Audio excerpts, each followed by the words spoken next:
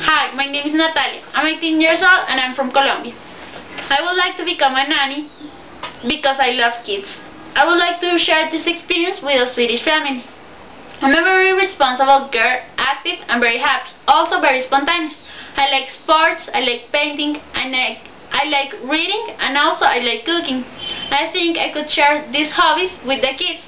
I'm looking for a happy family because I think that a happy family means happy kids. I think that family means respect, union and love.